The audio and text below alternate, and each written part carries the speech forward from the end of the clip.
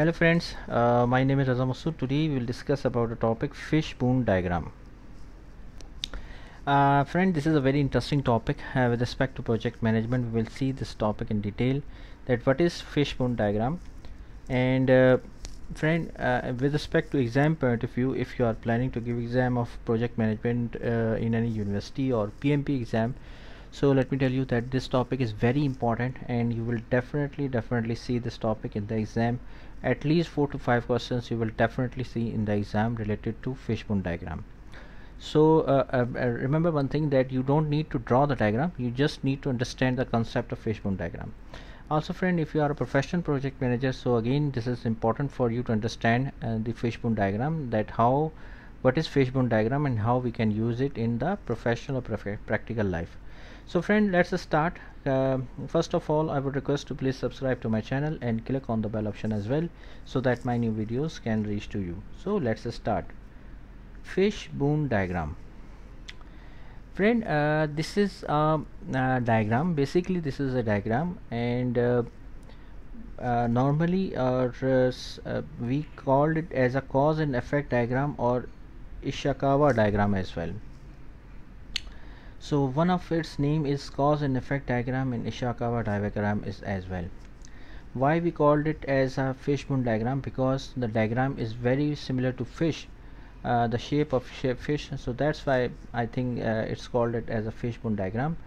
So friend, this diagram is called as fishbone diagram, cause and effect diagram, and Ishikawa diagram. Basically friend, fishbone diagram is a tool that can help you perform and cause and effect analysis for a problem you are trying to solve. See friend, here fishbone diagram or cause and effect diagram or Ishikawa diagram, basically it's a problem solving tool. Basically we use this tool to analyze the cause and effect diagram, cause and effect relationship. For example, if you are facing some problem, let's suppose you are working in any organization, in any, for example, in any factory or plant, and you are noticing that the productivity of the plant is not so good, is decreasing day by day. This is a problem. Okay, so you have to analyze that what are the reason that what are the reason that the productivity of plant is decreasing. So first of all, you have to identify the cause. Effect you already know. Okay, effect you know, but here you have to identify the causes. So causes, what would be the causes? Like for example, materials are not good, people are having trouble, are having issues among each other, uh, the uh, the morale of the team is very low, the electricity problems, etc, etc. So basically you have to identify the causes, and it will definitely result as an impact, or result the cause or impact. Okay, so basically fishbone diagram tells you the cause and effect relationship. Like you have to identify the causes, and then the impacts you will definitely automatically calculate the impacts. So that is called as friend fishbone diagram and cause and effect diagram. Let me show you a very simple example. Fishbone diagram is, the structure is look like this. For here on the left side you have to identify the causes, these are the causes, and here on the right side it will show you the effect. Okay, that means that you have to identify the causes here. What are, for example, take the same example of the productivity of the plant or factory is decreasing day by day. So you have to identify the causes here.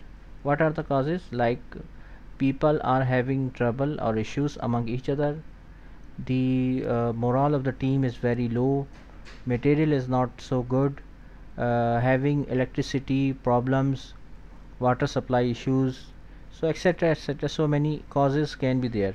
And the effect is that the productivity of plant is decreasing day by day. This is the effect. For example, if people are having issues among each other, so what are the output, what is the impact? The productivity of output or productivity of plant decrease. So friend, the fishbone diagram look like this. It is a very similar shape to fish basically, and on the left side you have to show the causes, you have to identify the causes, and on the right side the effects will be displayed. Now how to create the diagram, friend, to create a fishbone diagram, it's very easy. And see friend, first of all you have a problem solving statement in your mind, that what is the reason which force you to draw the diagram. Are you getting my point? So first of all, a problem should be in your mind, clear problem. You should have to identify the problem, what exactly is the problem. Then you have to identify the causes. Okay, for example, you can say the software, whenever the quality of software is not so good. Okay, for example, customer satisfaction, customer is not satisfied with the software. For example, this is a problem. So you have to identify the causes. What are the causes? For example, employees are not happy with the management. This is one example. For example, the scope was not defined properly, the testing was not so good, quality assurance was not so good, there were issues left in the user acceptance testing, however still it was deployed in production. So friend, there are so many causes which will result as a unsatisfactory condition of customer. So first of all you have to identify the causes, and based on the causes you can result the effect or impact of that causes. So friend, this is called as the concept of a fishbone diagram. So coming towards main topic, that how to create a diagram, how you will create a diagram. First of all, draw problem statement. Draw problem statement means that first of all it should be clear in your mind that what is the problem. For example, same like customer is unsatisfied, each and every time whenever you deploy a product on production, customer is unsatisfied with your product or project.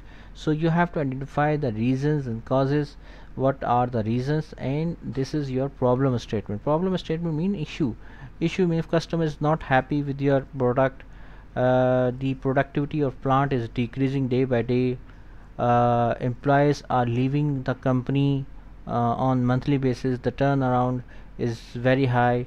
So you have, whatever the problem is there, you must have to identify and clearly define the problem there.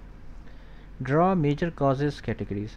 You should have to, first of all, don't go on the detail. First of all you have to identify the categories.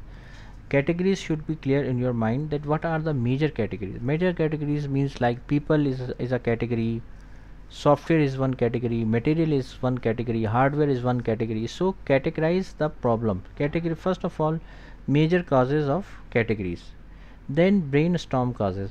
Brainstorm causes means friend that you have to understand, you have to discuss with the team, sit with them, try to understand their problem and categorize, brainstorm the causes. Categorize causes, categorize the each and every causes, determine deeper causes. Then once you have identified the categories, you have to identify deeply the causes, like in detail, like which software is not working properly, which particular material is not delivering on time, which cause an effect on delay. So identify the root causes. Identify the root causes, friend. Root cause means that what is the major impact, major cause which causes delays, which causes impacts as a delay. For example, let's suppose that let me tell you a very simple example, that whenever you deploy a product on software on production, customer is not unsatisfied with your product. So many causes are there, like for example employees are not happy, software is not so good, technology is very old, quality assurance is not done properly, user acceptance testing was not properly done. So what is the root cause here? Main problem is that the employees are not happy because they are not getting the salaries on time, due to which they are unhappy with the management and they are not putting 100%. So due to this reason, they are not giving 100% and your software having problem each and every time. So root cause is there. You must have to identify the root cause by using the fishbone diagram. So friend, fishbone diagram, like first of all you have to identify like this. For example, very similar machinery is there, methods are there, procedures are there, materials, people. So all these are the causes, and effect or impact is the problem statement. So friend, you have to do like this. The main purpose of fishbone diagram is to identify the root cause of problem.